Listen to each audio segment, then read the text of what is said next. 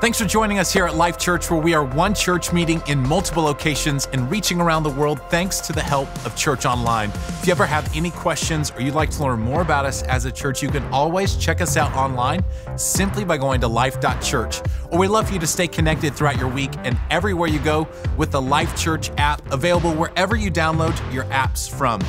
You know, coming up today, we continue in a message series that goes hand in hand with Groeschel's latest book, Divine Direction, 7 Decisions That Will Change Your Life. It's available wherever books are sold today, as well as divinedirectionbook.com.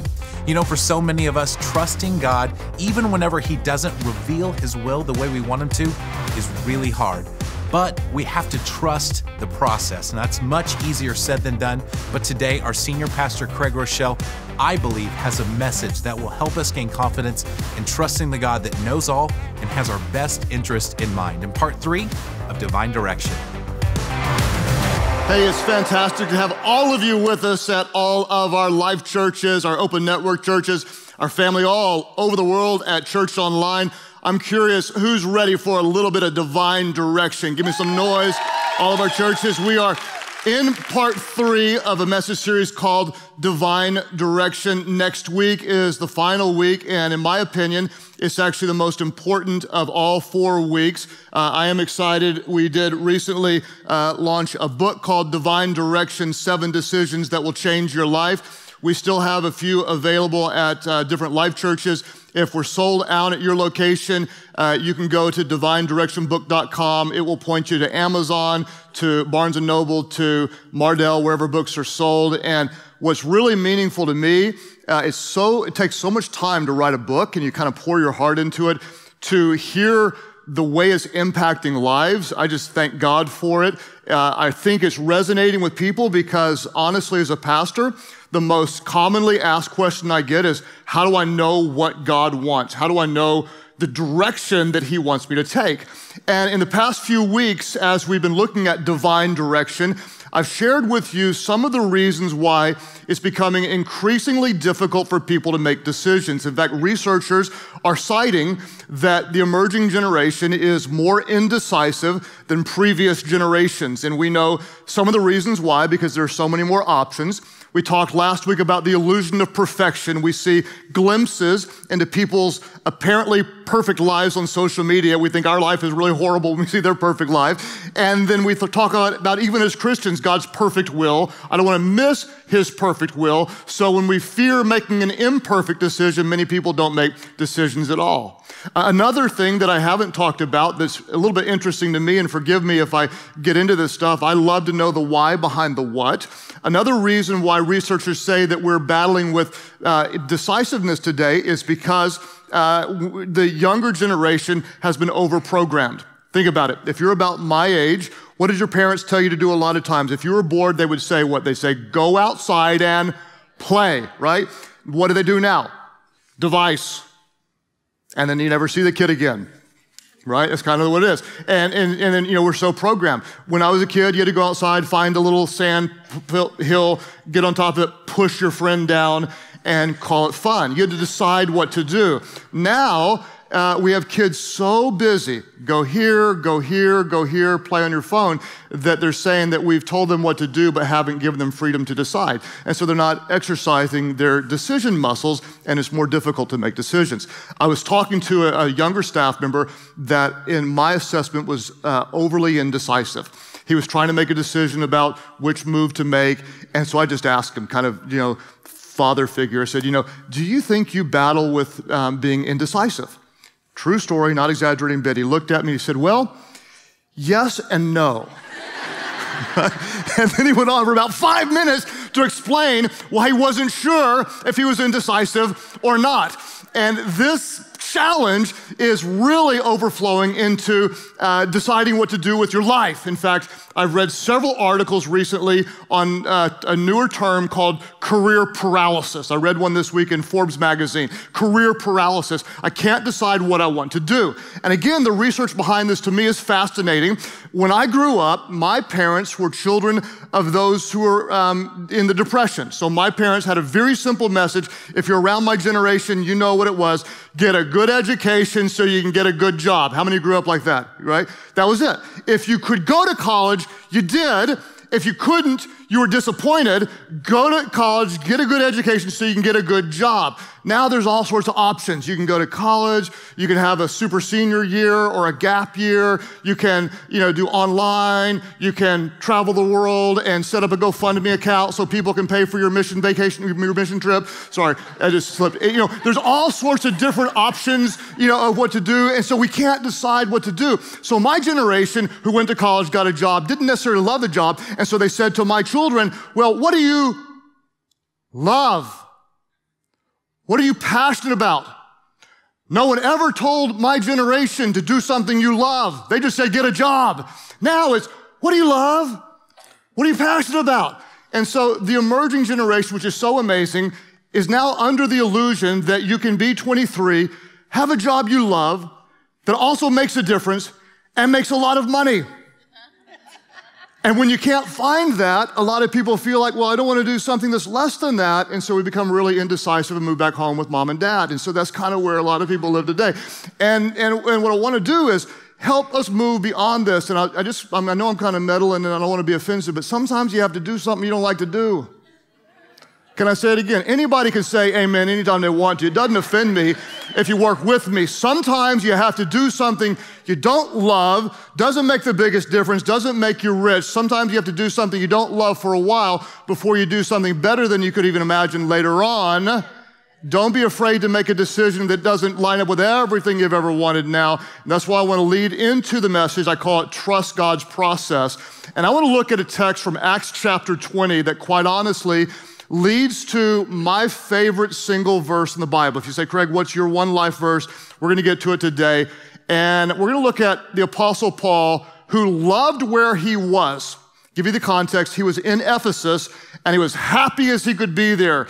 He was involved in the church that he helped start. He loved the people. And then God stirred in him to leave the place that he loved, to leave where he was making a difference, to go somewhere new. And he called all the elders in and had this very emotional farewell with them. And essentially, this is what he explained. And I want to show you 4 steps in this little speech that will be a process that you will have over and over and over again if you're faithfully following Jesus step by step. This is what he says, verse 22, Acts chapter 20. Paul says, and now, compelled by the Spirit, I'm going to Jerusalem, not knowing what will happen to me there. I only know that in every city the Holy Spirit warns me that prison and hardships are facing me. However, I consider my life worth nothing to me. My only aim is to finish the race and complete the task the Lord Jesus has given me, the task of testifying to the good news of God's grace. I love it where I am, but God is calling me somewhere new, and there are 4 steps in this process you will experience over and over again as you seek God's divine direction. The first one, if you're taking notes, is this. I call it the Spirit's prompting. The Spirit's prompting. This is what Paul says. He says, and now, compelled by the Spirit, I'm going to Jerusalem. This isn't something I was looking for. It wasn't something I was hoping for. It's just something God is kind of doing in me. I'm compelled by the Spirit. There are Greek words translated as compelled by the Spirit. It's the words deo honuma. Deo honuma. Deo means wrapped up. It literally means like you're bound. You're bound like with cords. Pneuma means wind of the Spirit. It means current or breeze. Paul is saying, I'm kind of wrapped up. I'm being drawn. I'm being led. I'm being pulled by the Spirit. I like it here. I wasn't looking for this, but God is obviously doing something in me. I'm being pulled by the Spirit. It's a little bit like what happened to me yesterday. I don't eat junk food. I can't eat junk food. I don't have like a 1 or 2 bites. I eat the whole thing. And so I'm extreme like that. So, I just don't. Well, Amy, my wife, who I love and is almost perfect with the exception of this, brought home 2 monster, fresh, steaming hot, deliciously, satanically attractive cinnamon rolls. Okay. She brought them into the house. I tried to walk by them. I'm walking by them and I'm Deo Honuma. I mean, I'm telling you what, the cords of power are pulling me toward this. I'm trying to walk this way. I'm being pulled back this way. I'm trying to walk down the hall and the voice of my mind says just 1 bite. So I had just 1 bite. Later on, she said, where are the cinnamon rolls? I'm in the corner with a sugar high, icing all over my face, denying I ever knew we had cinnamon rolls. Deo Honuma. So every now and then, you're going along with life and you feel prompted by God.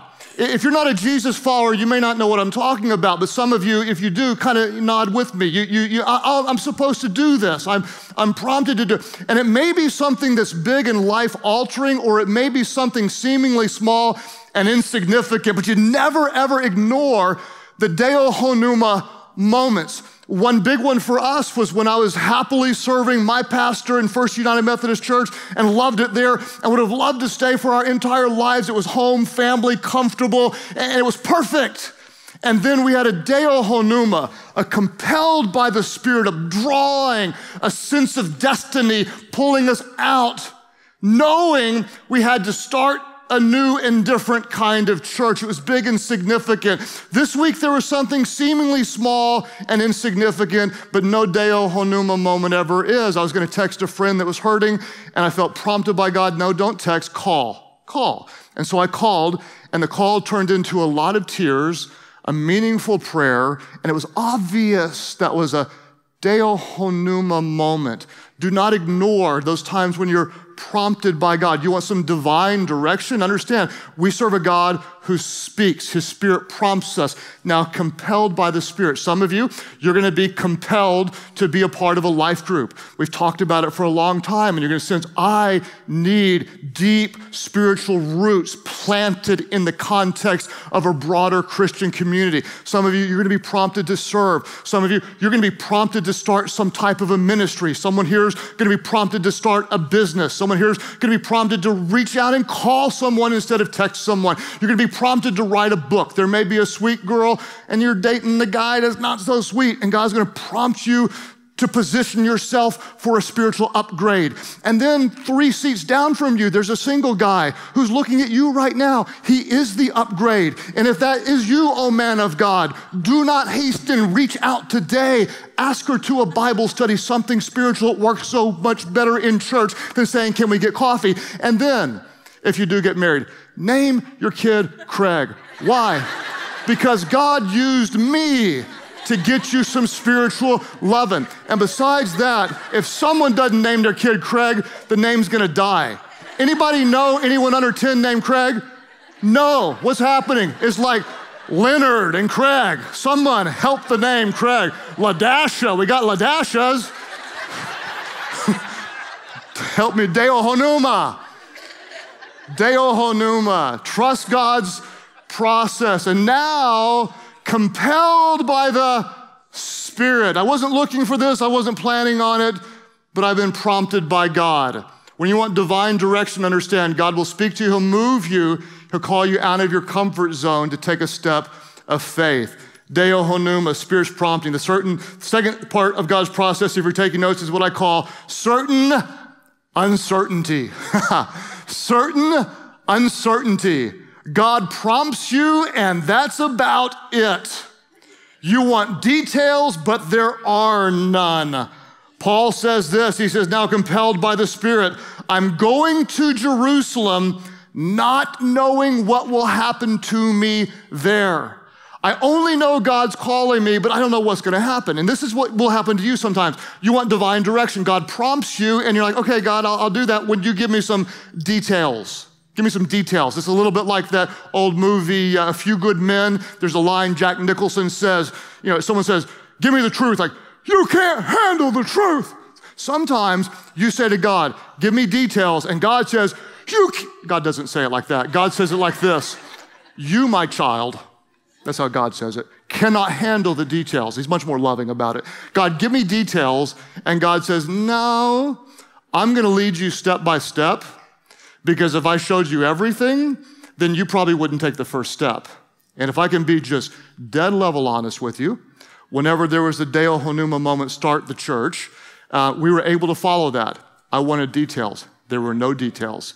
If God had shown Amy and me the details, what I can promise you is there is no way I would have taken the first step, okay? The pain, the hurt, the sacrifices, the private cost, we never would have done it. Now, 21 years in, when we see the impact, there is no way we ever would have denied or not taken that first step. Why? God gave us the grace step by step. You want details? You're not ready for the details. God's got to do more in you, so later on he can do more through you. You're not ready for the details yet. In fact, I love the image in Psalm 119 verses 105 that talks about God's word, and God's word is a lamp to guide our feet. It's a light for our path. I love this. His word is a lamp to our feet. It's not a spotlight to our future, but it's a guide to our path. And what does he do? He guides us step by step. Here's what we want. Okay, God, you've prompted me. I want to know steps 4, 5, and 6. And God says, no, you can't handle 4, 5, and 6. You need to take 1, 2, and 3 before I ever show you what 4, 5, and 6 is. It's a light unto our path. We plan our course, but God determines our steps. Spirit's prompting. Well, I want some certainty. I want some certainty. You want some certainty? Here's certainty. God will never leave you. He'll never forsake you. There's certainty. He'll always be with you. There's certainty. He'll work in all things to bring about good. There's certainty, but I need a little more certainty. Listen, if you're never living with a little uncertainty, you are not living by faith. And without faith, it's impossible to please God. That's why you have to embrace it. Trust the process. He will prompt you, and then he will guide you. He won't give you the details. He'll show you the next step. And now, going to Jerusalem, Spirit's prompting. I'm compelled by the Spirit, not knowing what will happen to me when I am there. Spirit's prompting. Certain uncertainty. The third thought, if you're taking notes, is this. There's what I call predictable resistance. Predictable resistance.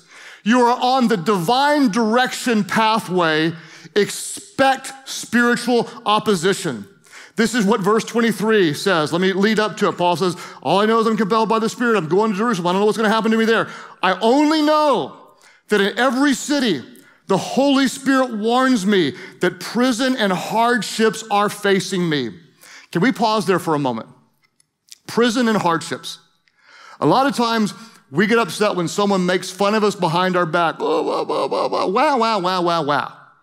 We're talking about prison. Imagine if you just shared your faith at work and so you're put in jail, locked up for 2 years or whatever. That's what he's saying. I only know God's calling me, and it's going to be harder than heck at times. Prison and hardship. You step forward in obedience to God, there will be opposition. And you need to mark this down. If you're not ready to face spiritual opposition for your obedience to God, you are not ready to be used by God. Predictable resistance. When you step out on faith, you have a spiritual enemy who will resist you.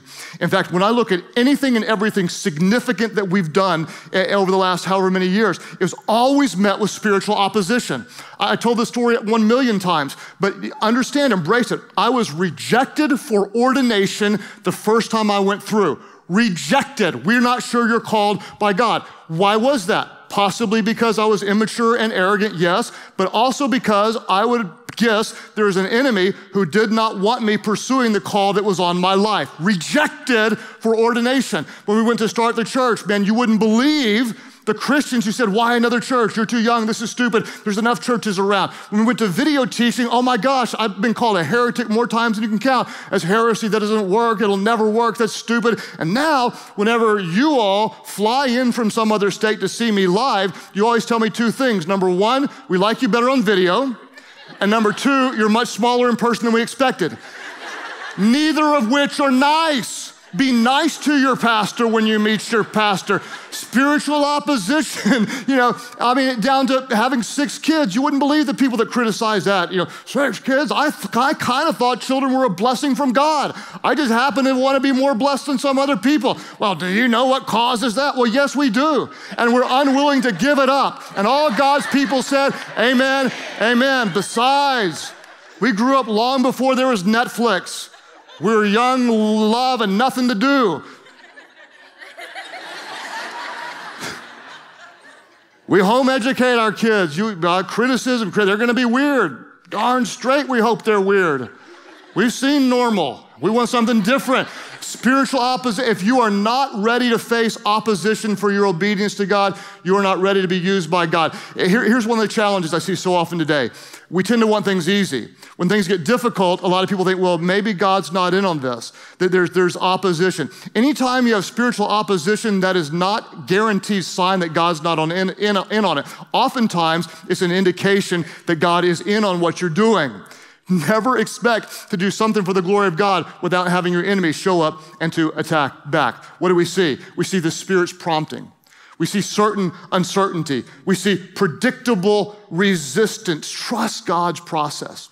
Now, before we look at the 4th and final stage in the process that you will experience over and over again on the path to divine direction, let's talk for a moment about the Apostle Paul. Some of you maybe didn't grow up around church, or you may not know, but before Paul was like this massive, world-changing legend of a Jesus follower, he was actually a Jesus hater. He was a Jesus hater. This guy, before he met the risen Christ, he persecuted Christians and he ordered their executions. So for those of you that if you're here and you say, I hate Christians, you would have loved this guy before he was a Christian. No one hated them more. Well, one day, Paul had an encounter with the risen Christ, and it completely, in a moment, changed everything. There are those of you today, there are those of you at Church Online, you will have an encounter, a spiritual moment that will change everything. And he was completely different. And now I am ready to preach the gospel. So most people tend to think, and that's exactly what he did. It's not what happened. It's a little fuzzy. We don't know all the details, but here's basically what we know. He spent about 3 years in Arabia, most people thinking kind of studying and learning and wanting to preach. So imagine, it's the first month. Hey, I think I'm ready. Can I preach? Not yet. Second month. Hey, I'm ready. I want to preach. Not yet. Third month. I'm ready. Can I preach? Not yet. Second year. I'm ready. Can I preach? Not yet. Well, but I want to make a difference. But this is my passion. And I want to make some serious change while I'm at it. Not yet. Sometimes you have to do what you don't want to do to prepare you for the things you're called to do. Hear it. Feel it. Sometimes you have to do some things you don't want to do to prepare you for the things you're called to do. 3 years goes by. 3 years. Finally, he preaches in Damascus. Guess how good his first sermon was? They tried to kill him after that, and he ran for his life. That's how good it was, okay? And he had to run for his life, and he's on the run. And we don't know a whole lot of the details. Somewhere about 3 years to 8 years later, people still don't want him to preach. Think about it. He killed Christians. Hey, can I come to your church and be a guest speaker? No, we're not going to let you up there. You tried to kill us. Finally, years and years go by, and Barnabas vouches for him. Barnabas is trusted. He's got integrity. He says, I've seen this guy. I've been with him. We've done life together. He has totally and completely converted. And then God opens up the doors, and years and years and years into it, he starts doing what he's called to do. How did he pay the bills all this time? Well, he did something he didn't want to do. He wanted to preach, but he also had to make tents. He wanted to preach, but he had to make tents.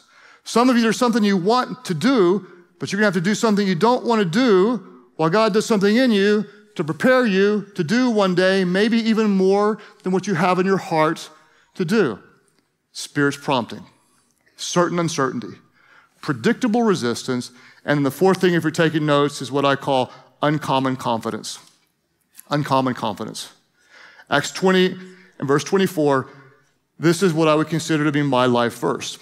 Paul says this. Let me give you the lead up again. He says, and now, compelled by the Spirit, I'm going to Jerusalem. I don't know what the heck's going to happen to me there. I only know they're going to beat me, put me in prison, and things like that. He says, however, and this is so powerful, I consider my life worth nothing to me.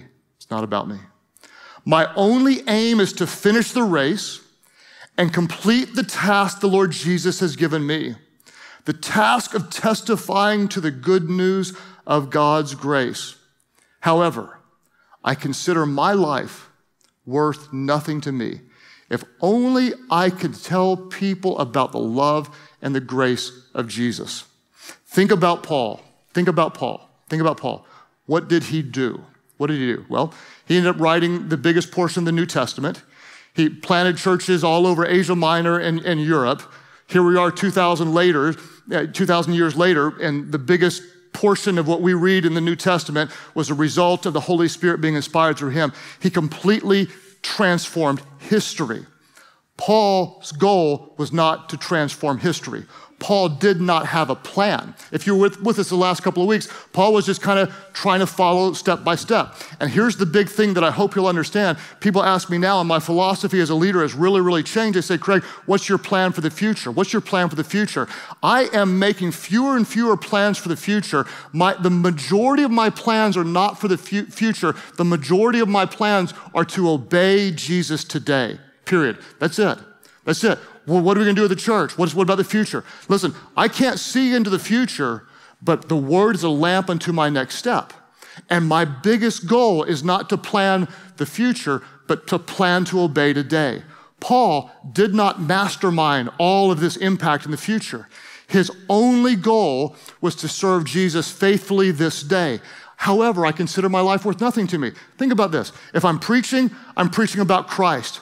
If they're beating me, I'm taking the beating for the glory of Christ. If they put me in prison, I'm witnessing to the guy I'm chained to, and I'm writing a letter to the church in Philippi telling them to consider this joy. Wherever I am, I'm serving Christ. Here's what he didn't say. Here's what he didn't say. I have to be in the perfect place. I have to do everything that I love.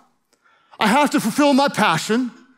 I have to make a certain salary package or I'm not doing it. What he said was, wherever I am, whatever you do it for the glory of God.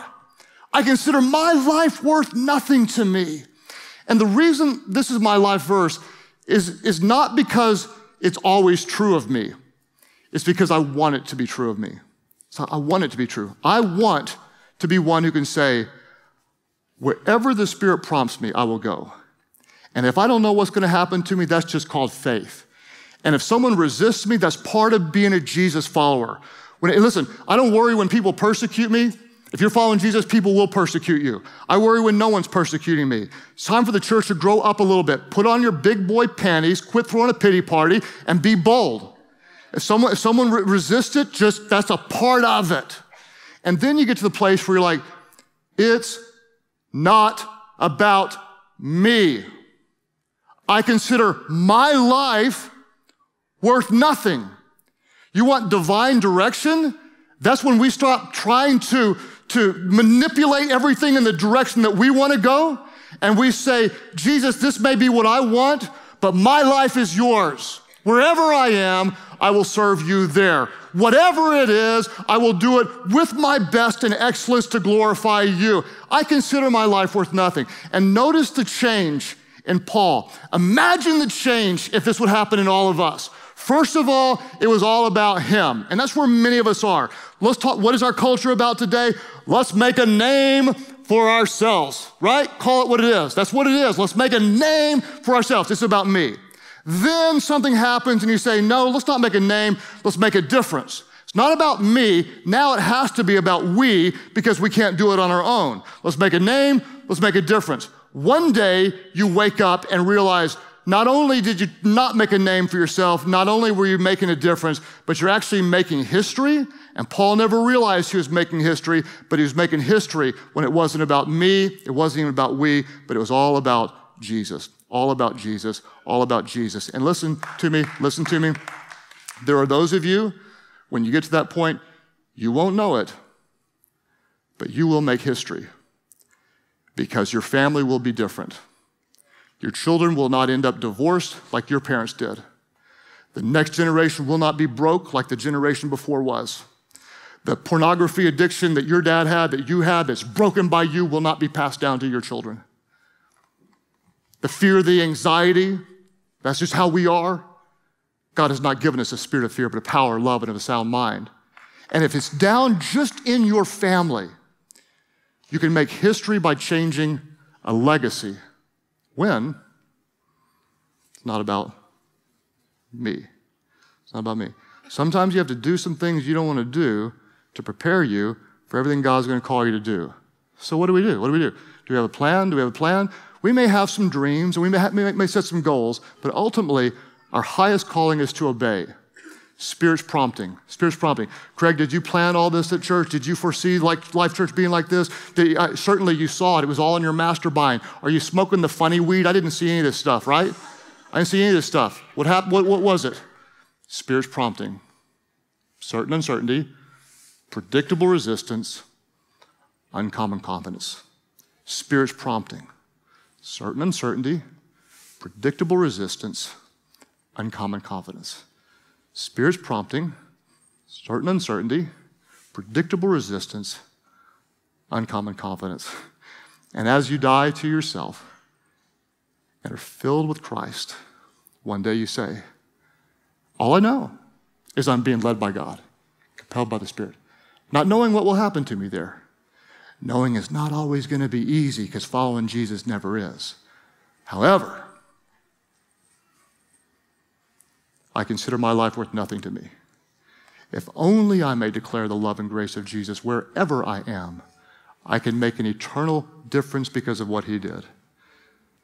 Divine direction, Spirit's prompting, certain uncertainty, predictable resistance, uncommon clarity. Trust God's process.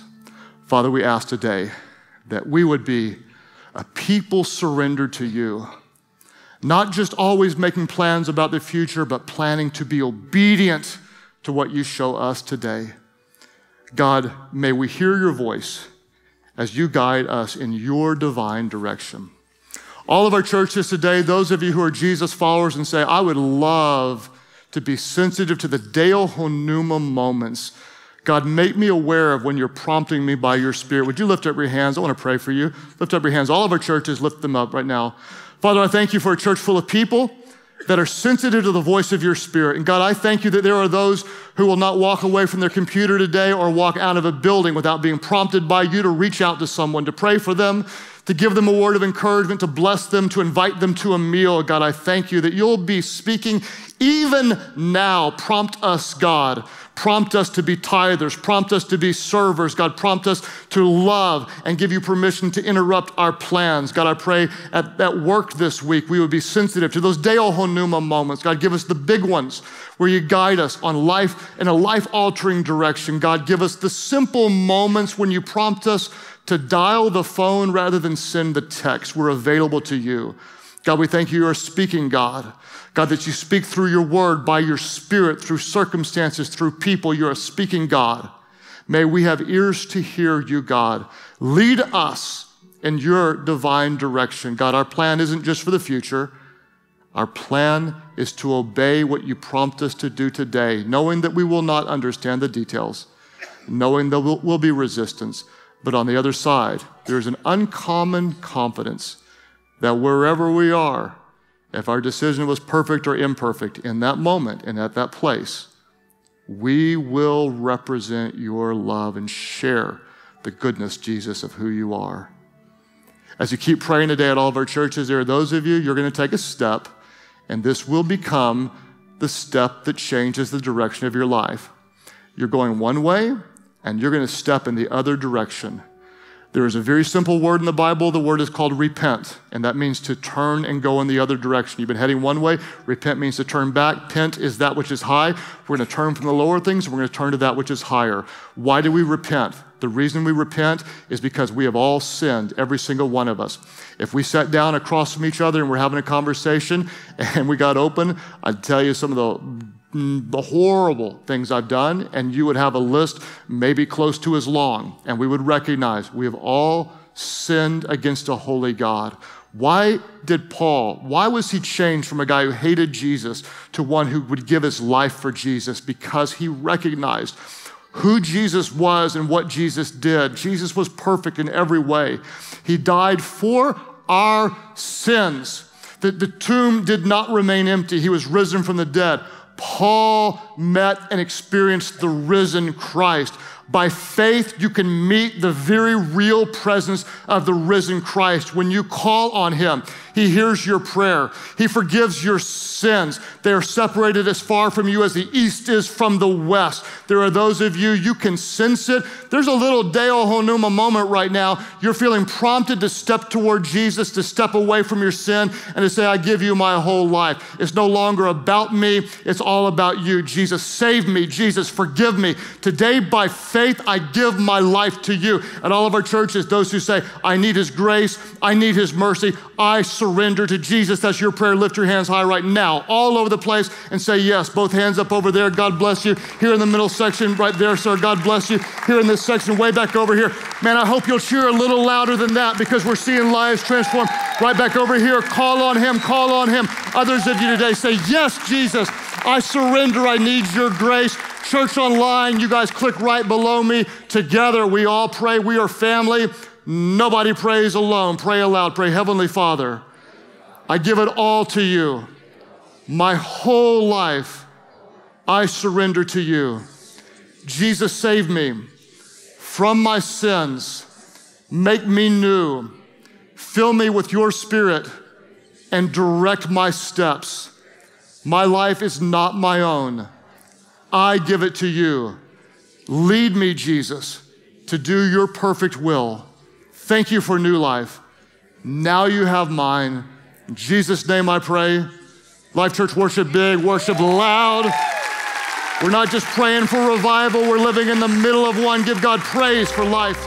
You know, here at Life Church, it's our honor to play a small part in how God is working in and through your life. And we would love to continue with you on that journey. To find out what your next steps could be in your relationship with Christ, all you have to do is go to Life.Church/next. You know, one of the best ways for us to find and take steps towards our divine direction is in a life group, surrounding ourselves with like-minded people who follow Jesus passionately. And I had the chance to catch up with an incredible life group, a group of guys that come together each and every week to play flag football, but also build each other up in faith. It's a great story and one I'm calling Faith on the Field. Check it out. Being in church is awesome, but you know, sometimes when you leave church, it's kind of hard. So when you're around great people, you know, it just keeps you motivated for Christ, keep your blood pumping for Christ. Brady back to pass. Brady's looking. Oh, we started this to get men out here. We needed a way to reach them, and this was the best way. Most guys, if they've never gone to church or they're not involved in the church, they won't ever step foot in a church, but yet they will step foot on a football field. And this is a great place to get them connected with a bunch of Christian guys. We start every week, you know, with prayer and a devotional.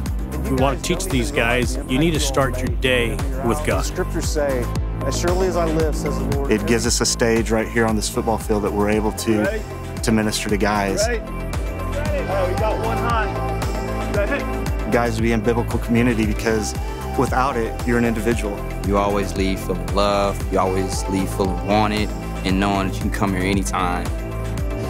The church is us. We're the church.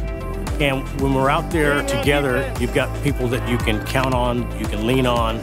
If you're not in a life group, you are missing out on a community and a relationship that you can build with other people. Ready? 1, 2, 3. Fellowship!